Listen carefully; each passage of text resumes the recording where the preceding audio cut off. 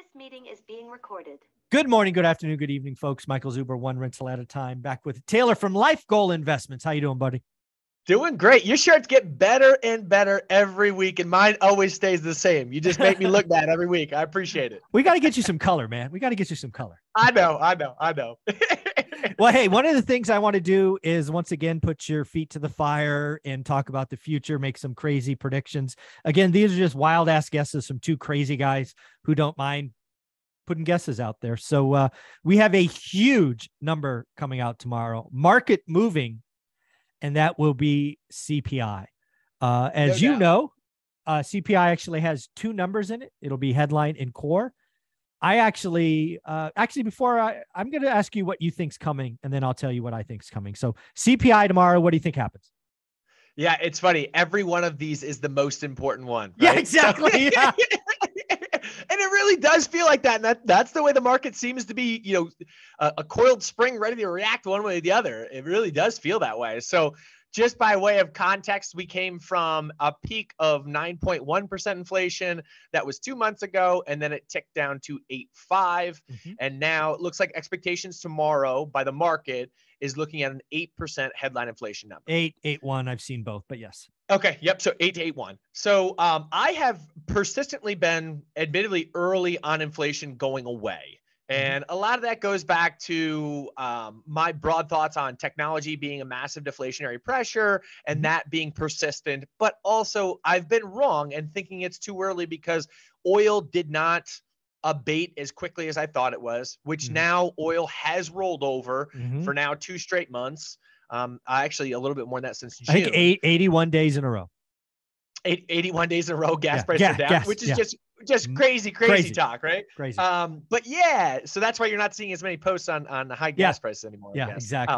Yeah. But yeah, no, so that's been meaningful. So that's a big component of the headline number. The other big components of the headline numbers are housing as well as food prices. Those are kind of the big three, if you will. Yeah. Go ahead and interject if you want. It's food and gas in headline, rent is in core, but all three of those. Correct. Yeah. So I'm speaking headline number here. I think the big drivers all inclusive. The big drivers are going to be, housing. They call it shelter.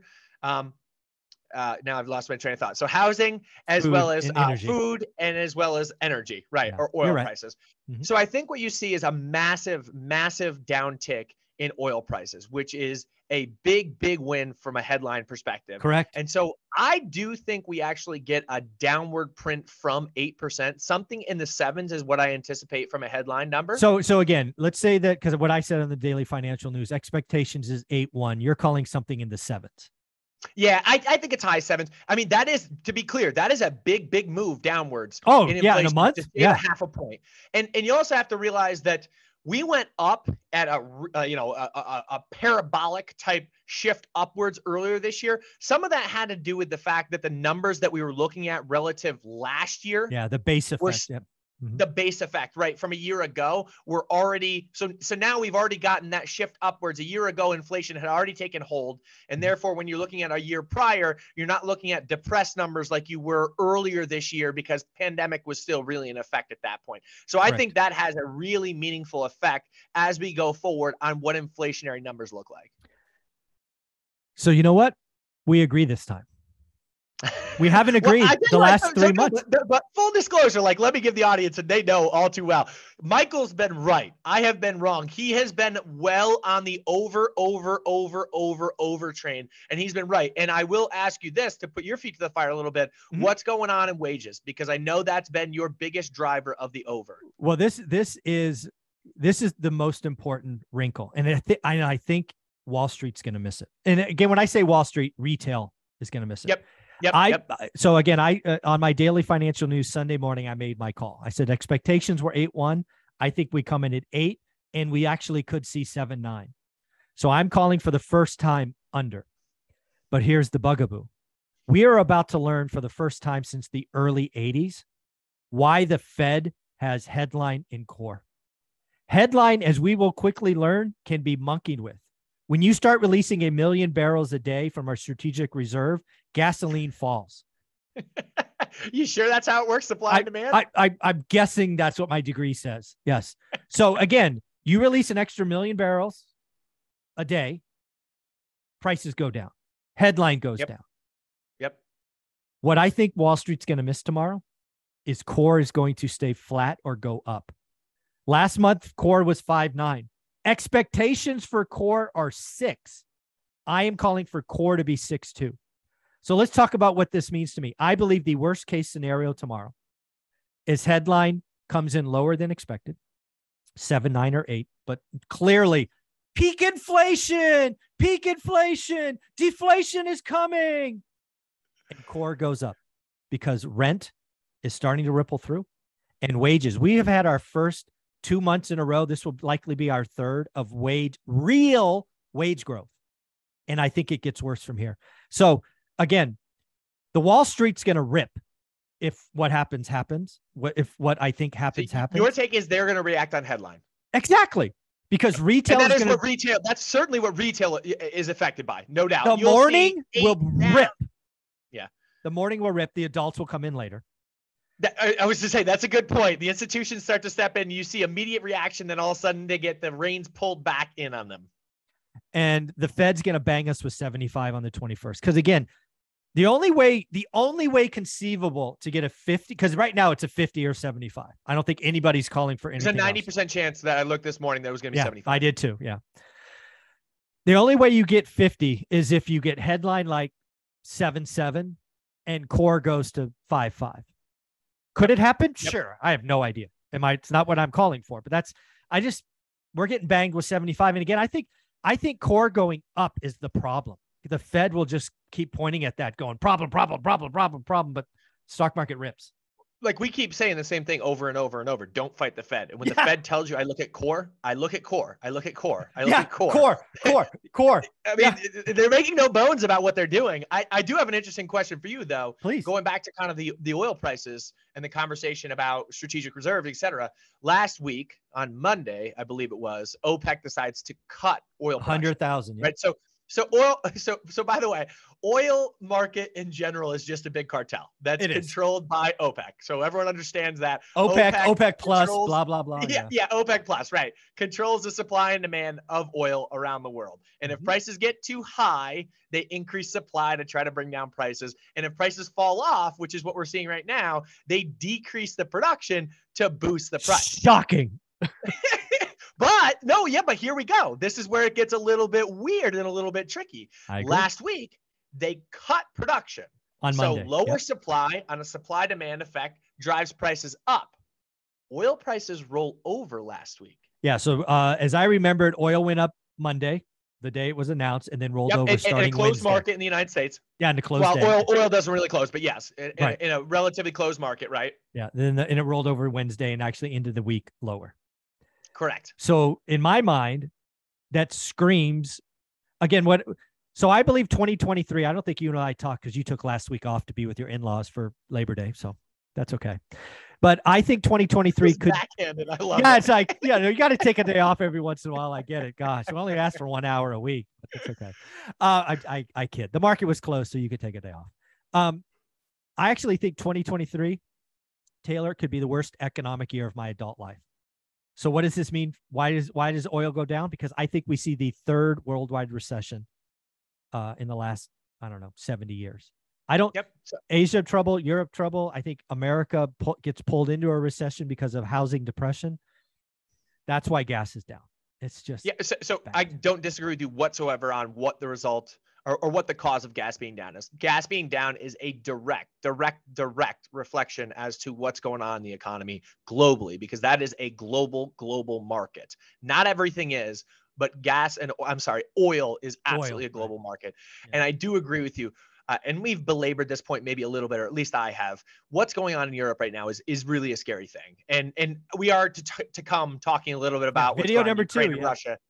Next episode. But nonetheless, what's going on with Russia squeezing the dependence of Europe on their oil production is going to have a massive effect. And the stuff that's coming out of the narratives that are coming out of how they're going to deal with this as the cold winter months come around really is a scary proposition for Europe. And their inflation is just, we think we have it bad here. Their inflation is rampant. It really is. Well, again, we should all hope for peace and prosperity today, tomorrow. Let's just hope it ends. and then oil gets, or the, natural gas, it all gets turned back on. But if it doesn't, if we go through the winter with this, we will see small businesses close shop. We will see it's frightening to think about the ripple effects, because at some point, I mean, they're going to try price controls. And as you know anything about the 70s in the United States, we tried price controls. They don't work. They feel good for like 3 seconds, and then they don't. And then your currency gets hit because you're issuing all this debt, and it's just bad. Europe certainly in a recession, but if this goes on through the winter and they have a harsh winter, let's also pray for a warm winter or a mild winter or whatever the right vernacular is. For sure. It could be pretty bad. Yeah. And it's interesting. So like, that's the economic standpoint. From a market standpoint, we also have to realize what's going on in the United States right now, and globally for that matter, but let's focus on the United States. So globally right now, there's 39 major central banks, 25, including the Fed, ours, of those 39 central banks are raising rates. So the Fed is telling us we're going to continue to take rates higher. But I think the thing that's going underappreciated is the fact that we are just getting on the onset right now of this quantitative tightening process. Yeah, 95 billion September. Yeah.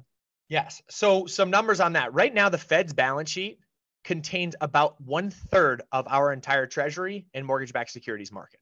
Whoa. So the Fed has about 1/3 of the mortgage-backed securities and the treasury market. And for context, that's $9 trillion of balance sheet, 9 trillion with a T. Our annual GDP is around 21 to 23, depending on the year, trillion dollars. So that's about 40% of our global GDP. I'm sorry, I keep saying global. Our annual GDP of the United States sits on the Fed's balance sheet. And they are telling us actively, we are going to let that roll into the market. We are going to let that bleed through.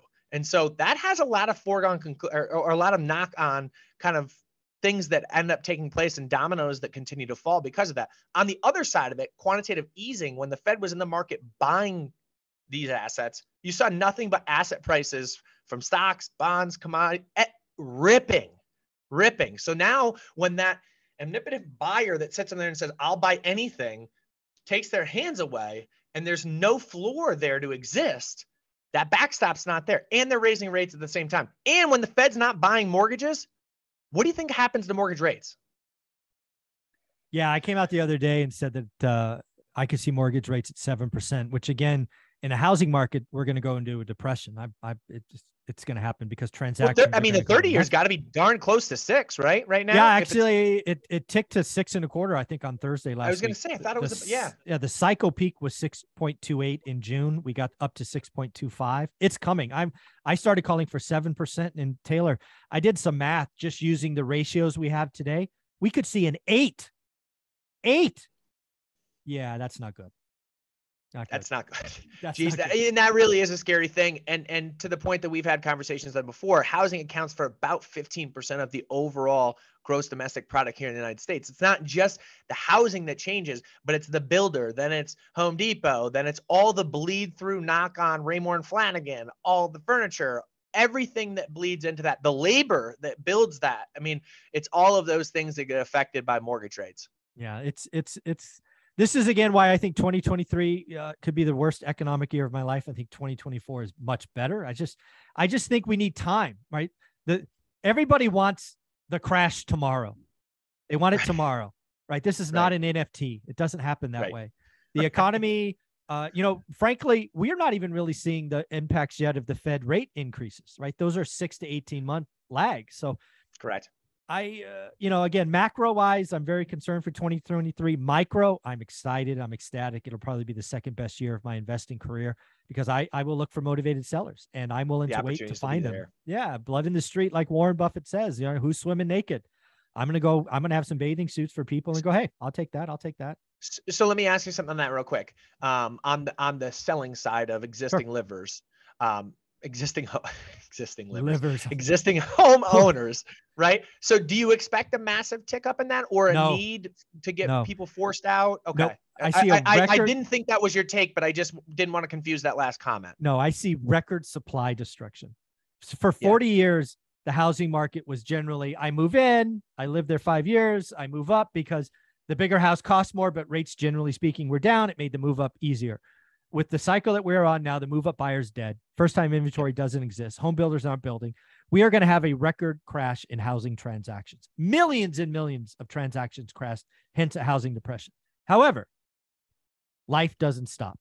Death, divorce, job transfers, non-perfect properties that aren't perfect for FHA. There will be lots of people that need to sell that won't fit in a market where somebody has to pay 8%. But because I'm a well-heeled investor, I can buy for cash. I can use private money. I got lots of ways to do deals. So I will be looking for those opportunities. Specifically, to wrap this up, I plan to deploy less cash and buy more assets via creative financing. That's what I'll be doing in the next 18 months. Love it. Love it. Got to strike when the iron's hot. The opportunity's there. And to your point, when you don't have a competition because it's 8% mortgage rates, there aren't many hands out there looking to say, hey, I'll give you cash for it right now. Yeah. Or you know what? Even better. Here's my cash number. Make it up 200. Or we could do terms and I'll give you 250. What do you want? Go. There you go. There you go. Well, Taylor, where can people find you? Yeah, find us at Life Goal Investments on Instagram is the best spot. Appreciate it, Michael, as always. And folks, if you're not watching Life Goal Investments on IG, you're missing out. He just put out a video or a post on tax loss harvesting. You have to go check it out. It could save you a lot of money. Thanks for all you do, bud. Appreciate you.